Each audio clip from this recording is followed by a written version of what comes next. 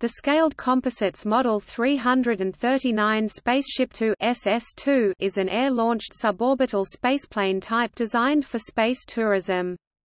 It is manufactured by the Spaceship Company, a California-based company owned by Virgin Galactic. SpaceshipTwo is carried to its launch altitude by a Scaled Composites White Knight II, before being released to fly on into the upper atmosphere powered by its rocket engine. It then glides back to Earth and performs a conventional runway landing. The spaceship was officially unveiled to the public on 7 December 2009 at the Mojave Air and Space Port in California. On 29 April 2013, after nearly 3 years of unpowered testing, the first one constructed successfully performed its first powered test flight. Virgin Galactic plans to operate a fleet of 5 SpaceshipTwo spaceplanes in a private passenger carrying service and has been taking bookings for some time, with a suborbital flight carrying an updated ticket price of $250,000. The spaceplane could also be used to carry scientific payloads for NASA and other organizations. On 31 October 2014, during a test flight, VSS Enterprise, the first SpaceshipTwo craft, broke up in flight and crashed in the Mojave Desert. A preliminary investigation suggested the feathering system, the craft's descent device, deployed too early. One pilot was killed, the other was treated for a serious shoulder injury after parachuting from the stricken spacecraft. The second SpaceshipTwo spacecraft, VSS Unity, was unveiled on 19 February 2016. The vehicle is undergoing flight testing. Its first flight to space above 50 miles altitude, VSS Unity VP03, took place on 13 December 2018.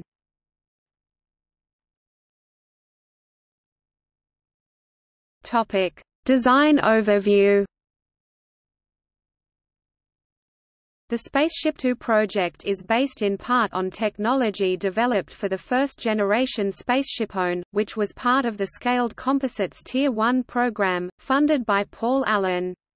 The Spaceship Company licenses this technology from Mojave Aerospace Ventures, a joint venture of Paul Allen and Burt Rutan, the designer of the predecessor technology. SpaceshipTwo is a low aspect ratio passenger spaceplane. Its capacity will be 8 people, 6 passengers and 2 pilots. The apogee of the new craft will be approximately 110 kilometers (68 miles) in the lower thermosphere, 10 kilometers (6.2 miles) higher than the Kármán line, which was SpaceshipOne's target, although the last flight of SpaceshipOne reached a one-time altitude of 112 kilometers (70 miles). SpaceshipTwo will reach 4,200 km per hour (2,600 miles per hour) using a single hybrid rocket engine, the RocketMotorTwo. It launches from its mother ship, White Knight II, at an altitude of 15,000 meters (50,000 feet), and reaches supersonic speed within 8 seconds. After 70 seconds, the rocket engine cuts out and the spacecraft will coast to its peak altitude. SpaceshipTwo's crew cabin is 3.7 meters (12 feet) long and 2.3 meters (7.5 feet) in diameter.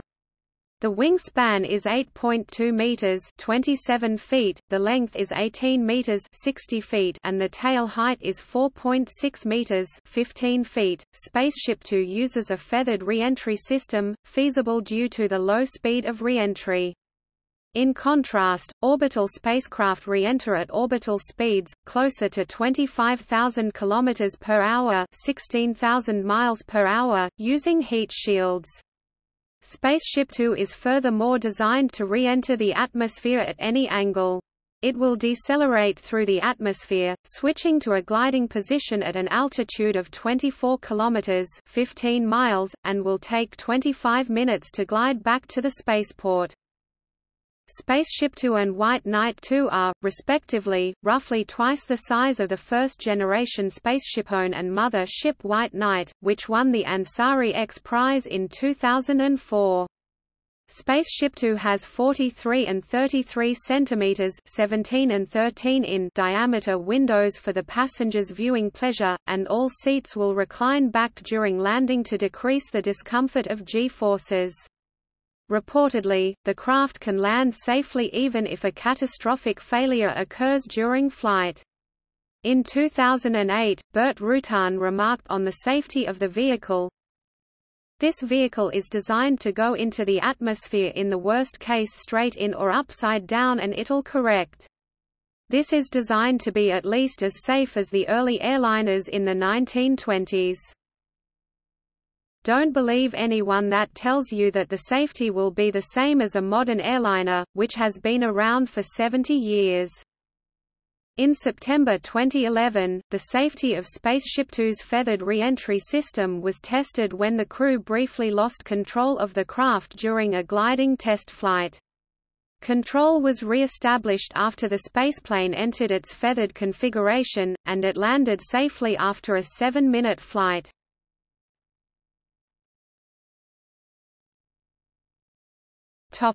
Fleet and launch sites.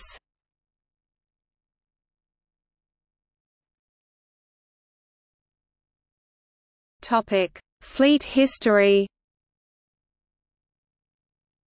SpaceshipTwo and the White Knight launcher aircraft are built by the Spaceship Company, originally formed as a joint venture between Scaled Composites and Virgin Galactic. Virgin Galactic bought out Scaled Composites' interest in TSC in 2012, and TSC is now a wholly owned subsidiary of Virgin Galactic. The launch customer of SpaceshipTwo is Virgin Galactic, who have ordered 5 vehicles. The first SS-2 was named VSS Enterprise. The VSS prefix stands for Virgin Spaceship. VSS Enterprise was the first to fly. It was destroyed in a crash on 31 October 2014. The build of VSS Unity was about 65% complete in early November 2014, and Virgin Galactic expected it to be complete in 2015. It was unveiled in February 2016 and performed its first powered flight in April 2018. The third SpaceshipTwo was expected to commence construction by the end of 2015.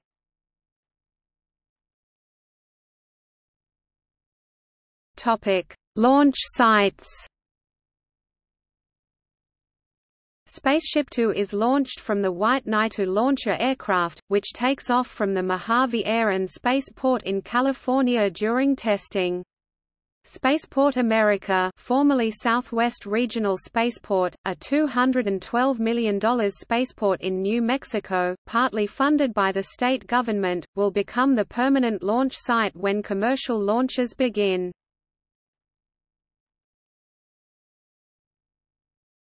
Topic: Ships in class.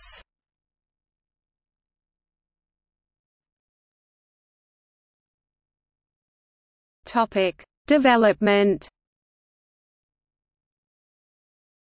On 28 September 2006, Virgin Group founder Sir Richard Branson unveiled a mock-up of the SpaceshipTwo passenger cabin at the NextFest exposition at the Jacob K. Javits Convention Center in New York. The design of the vehicle was revealed to the press in January 2008, with the statement that the vehicle itself was around 60% complete. On 7 December 2009, the official unveiling and rollout of SpaceshipTwo took place. The event involved the first SpaceshipTwo being christened by then-Governor of California Arnold Schwarzenegger as the VSS Enterprise.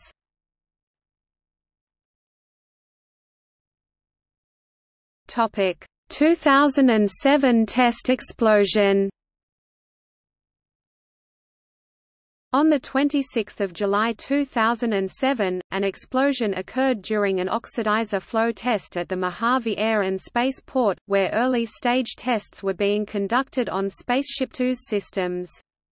The oxidizer test included filling the oxidizer tank with 4,500 kilograms (10,000 pounds) of nitrous oxide, followed by a 15-second cold flow injector test. Although the tests did not ignite the gas, 3 employees were killed and 3 injured by flying shrapnel.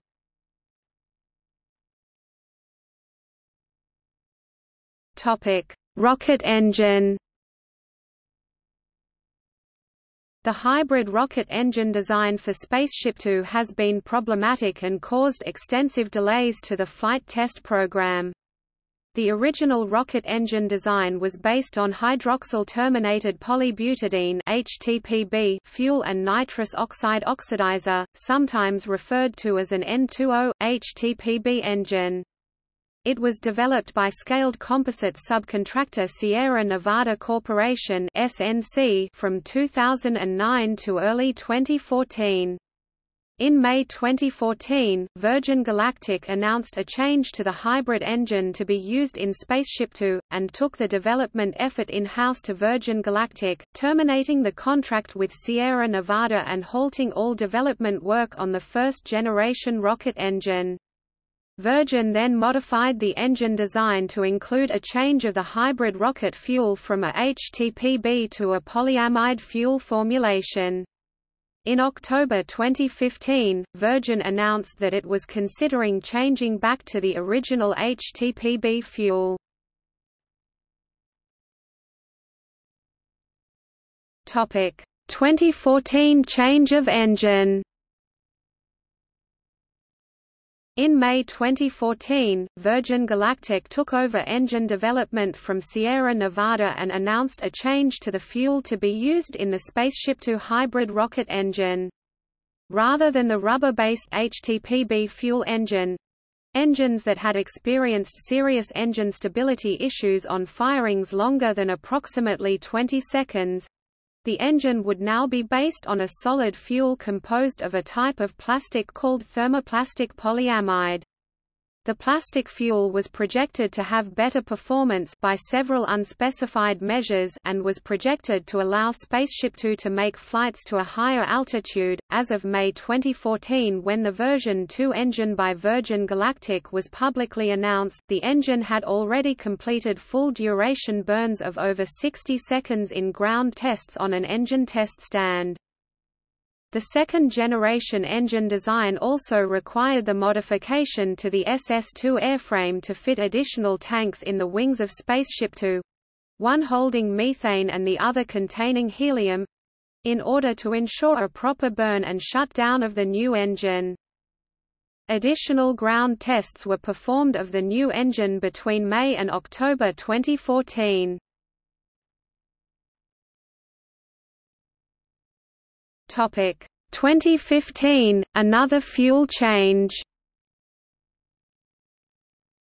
Following a series of rocket engine tests, Virgin announced in October 2015 that they would be changing the rocket motor back to hydroxyl-terminated polybutadiene (HTPB), with a similar formulation as they used earlier in the development program before switching to a nylon-based fuel grain. They will use HTPB to power the SpaceshipTwo when it resumes flight following the loss of the initial SS2 test vehicle in October 2014. Full qualification tests remain to be completed.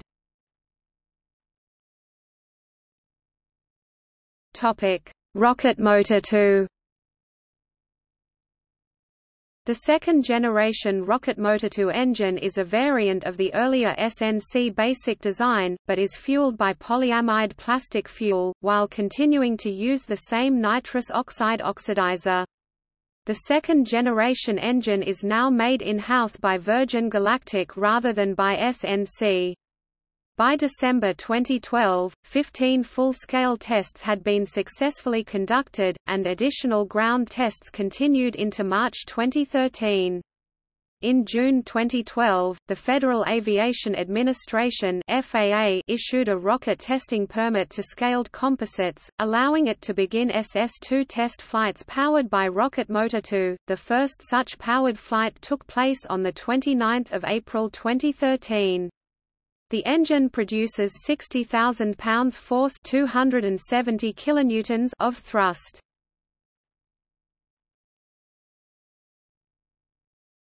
Topic: Test flights.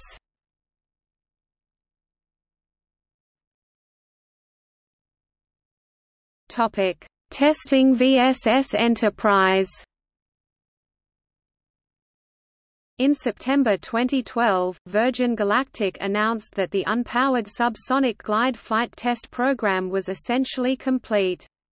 In October 2012, Scaled Composites installed key components of the rocket engine, and SpaceshipTwo performed its first glide flight with the engine installed in December 2012. The spacecraft's first powered test flight took place on 29 April 2013.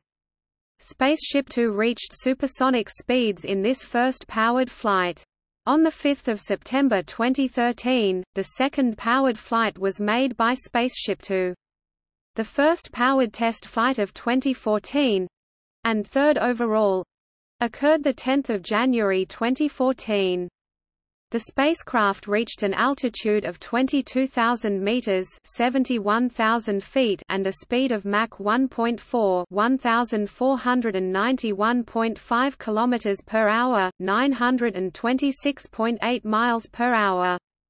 The White Knight II carrier aircraft released SpaceshipTwo VSS Enterprise at an altitude of 14,000 meters (46,000 feet).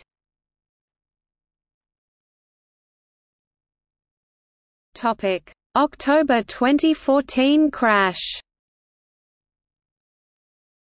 On 31 October 2014, SpaceshipTwo VSS Enterprise suffered an in-flight breakup during a powered flight test, resulting in a crash killing one pilot and injuring the other. It was coincidentally the first flight to use the new type of fuel, based on nylon plastic grains. The crash is believed to have involved a premature deployment of the feathering mechanism, which is normally used to aid in a safe descent. SpaceshipTwo was still in powered ascent when the feathering mechanism deployed. Disintegration was observed 2 seconds later. As of October 2014, SpaceshipTwo had conducted 54 test flights. The spacecraft had used its feathered wing configuration during 10 of these test flights. The National Transportation Safety Board conducted an independent investigation into the accident. In July 2015, the NTSB released a report which cited inadequate design safeguards, poor pilot training, lack of rigorous federal oversight and a potentially anxious copilot without recent flight experience as important factors in the 2014 crash. While the copilot was faulted for prematurely deploying the ship's feathering mechanism, the ship's designers were also faulted for not creating a fail-safe system that could have guarded against such premature deployment.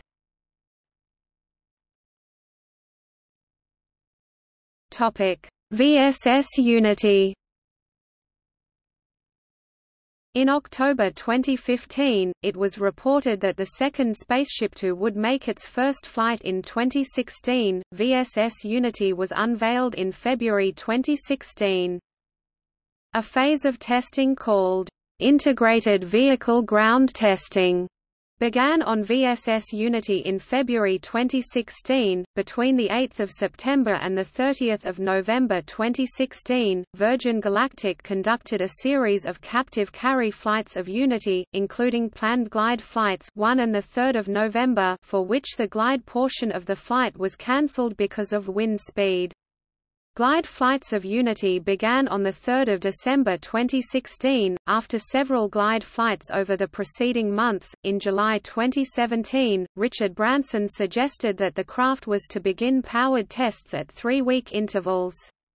In September 2017, CEO George Whitesides suggested that engine testing was complete, and that only a small number of glide flights remained before VSS Unity would begin powered tests flights. In October 2017, Branson suggested that SpaceshipTwo could reach space within 3 months, and that he could travel to space aboard a SpaceshipTwo within 6 months. A 7th high-speed glide test was completed in January 2018. On 13 December 2018, SpaceshipTwo VSS Unity reached its highest altitude of 82.72 kilometers (51.4 miles). This surpassed the U.S. government definition of space at 80 kilometers (50 miles), but not the standard used elsewhere at 100 kilometers (62.1 miles). Despite the debate on where outer space begins, Mark Stuckey would receive his astronaut wings, while Frederick W. Sturckow would not, as he has already flown on the Space Shuttle 4 times.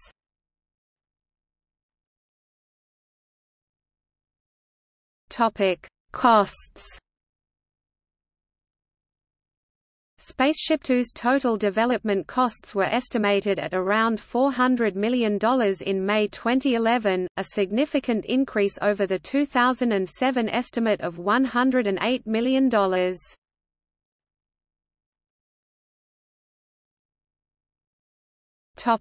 Commercial operation. The duration of the flights will be approximately 2.5 hours, though only a few minutes of that will be in space. The price will initially be $200,000. More than 65,000 would-be space tourists applied for the first batch of 100 tickets.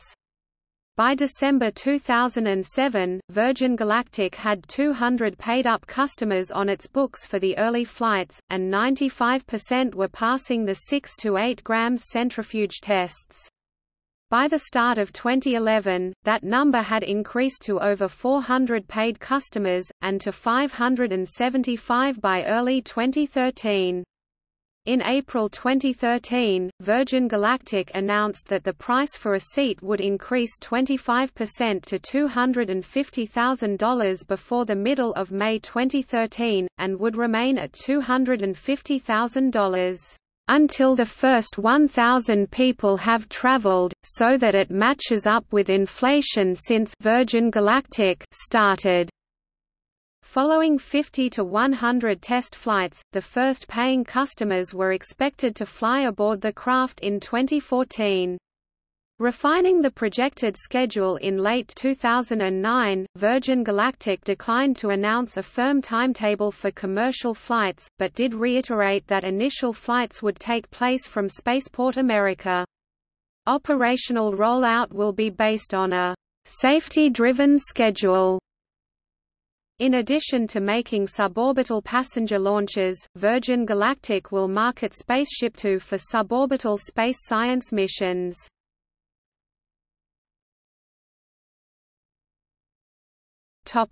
NASA sRLV program.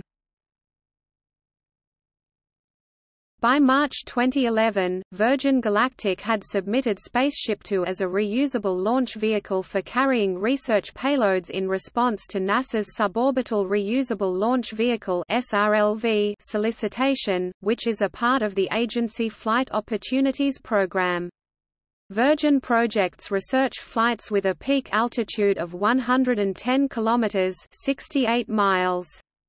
These flights will provide approximately 4 minutes of microgravity for research payloads. Payload mass and microgravity levels have not yet been specified. The NASA research flights could begin during the test flight certification program for SpaceshipTwo.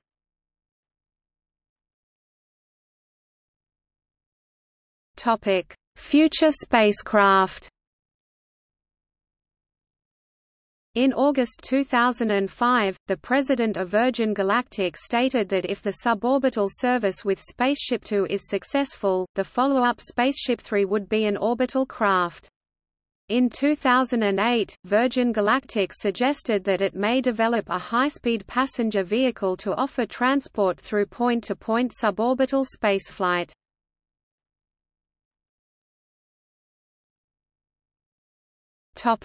Specifications.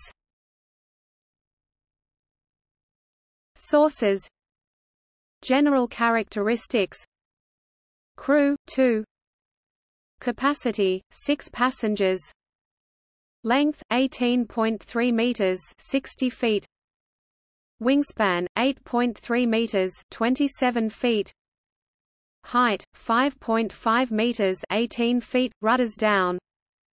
Loaded weight 9,740 kilograms, 21,428 pounds. Power plant 1 times RocketMotorTwo liquid solid hybrid rocket engine performance. Maximum speed 4,000 kilometers per hour, 2,500 miles per hour. Service ceiling 110 kilometers VSS Enterprise above CA. 80, 5 kilometers VSS Unity, 361,000 feet VSS Enterprise, above 264,000 feet VSS Unity. See also